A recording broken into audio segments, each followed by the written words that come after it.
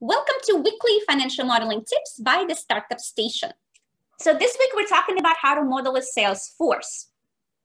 Okay, and so what we need to figure out here is how many salespeople do we hire every month, right? What is the sales cycle? And how many conversions can we achieve per sales cycle per salesperson?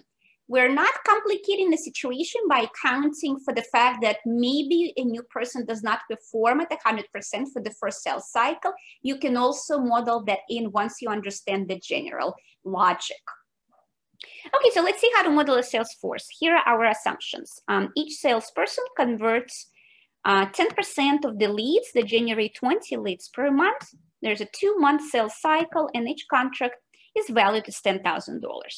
You may choose to compress the assumptions of leads and the conversion rate into just saying that every 2 months we convert X number of clients. Whatever you want to do is fine. Let's begin with our current scenario. So here we are deciding on the hiring timeline in terms of how many new salespeople we hire, okay? And we are not incorporating the fact that for the first sales cycle, a new salesperson may not be as effective. You may do that, but here we're not doing that, not to complicate things. So first, let's calculate how many total salespeople we have. Okay, so for the first month, it's just going to be however many we hired, and then we're also going to incorporate how many salespeople we have from the previous months.